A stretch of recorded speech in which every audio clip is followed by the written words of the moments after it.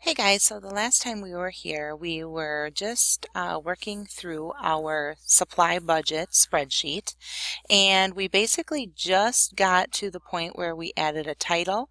We had our budget of $65. We had our topics or our categories or labels here, supplies and cost, and we added one item of backpack for $14.50. Now remember, we hadn't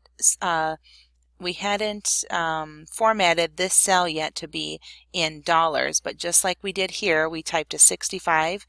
All we had to do was click on the money up here. So I'm going to go ahead and choose a group of cells all the way down through B16. So from my first cell, B6 to B16, I'm going to click in the first cell in the middle of it, hold my mouse down, drag down to B16, and I'm going to go ahead and format them as currency by clicking the $sign. So go ahead and do that so that now whenever I type a new supply, it'll automatically make that in dollars.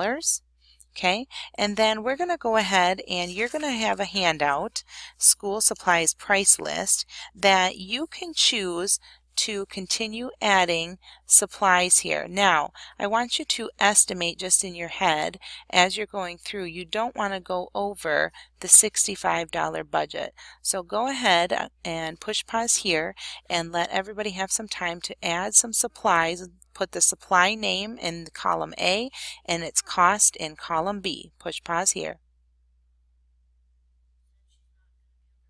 All right, now that I have all of my supplies in, at the very end of your supplies in cells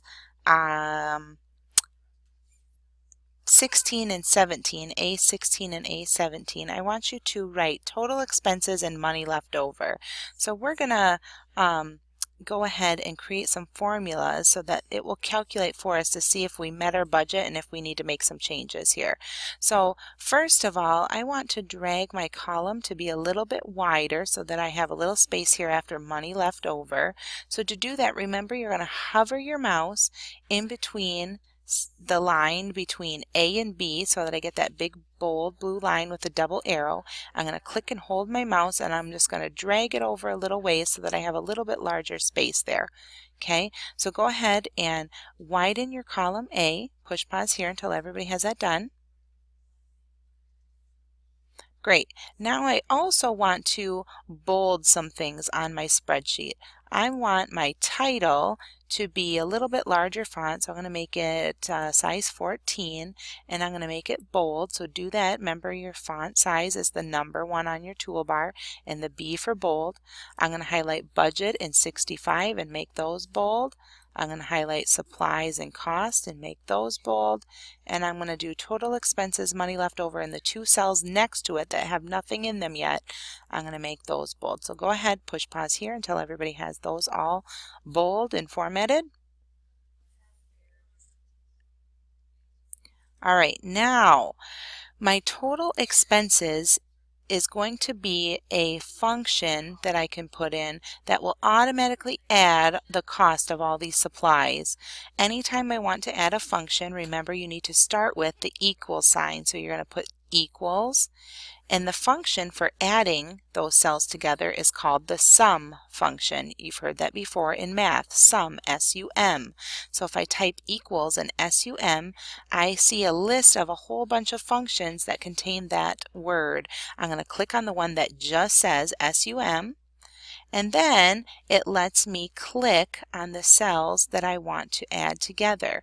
If for some reason this box is in the way and it's over my cells that I want, just click on this little arrow right here and it will minimize that little box so that you don't have that anymore. But if I do that, I then have to click after my parentheses so that I get my blinking cursor again now in that box. Okay, so now it should say equals sum, and notice it added my opening parenthesis. I'm going to click in the first cell that has a price. So I'm going to click in my cell B6. I'm going to hold my mouse down and drag down through all of my price cells and then let go of my mouse click. So now it has an orange dotted box around those cells, and now it says equals sum parenthesis. B6 is my first cell. The colon means everything in between, and then B15 is my last cell. So add everything between cells B6 and B15. Now I need to do my closing parentheses, so hold your shift key and 0 for the other parenthesis. Once I have that in there, I can hit enter, and it automatically added my cost up. Now, if this number that you have here is more than your budget of $65, that means you spent too much and you'll need to get rid of or delete some things, okay? So push pause here until everybody has their total expenses function in the box there. All right, now we need a function to know how much we have left of our starting budget of $65. So again, instead of me getting out a calculator and taking 65 minus 63.81 or just doing that with change in my head, I can use a function in my spreadsheet to do that for me. So again, it's a function. I need to start it with an equal sign. And this time, I don't actually have a function. I'm just going to use the two cell names and subtract them. So equals, my cell was 65, so I'm just going to click the cell, and it puts in B3 because that's the cell that I want to start with, whatever is in cell B3. And then I'm going to do the minus sign on my keyboard, minus whatever's in cell B16.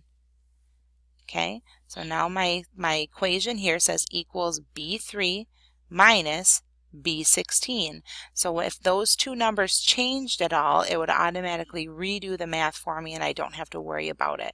So once I have that in, equals B3 minus B16, I hit enter on my keyboard again and it says you have $1.19 left. And that's all we are going to have time for today. So hopefully you had time to get through your total expenses and your money left over. Good luck.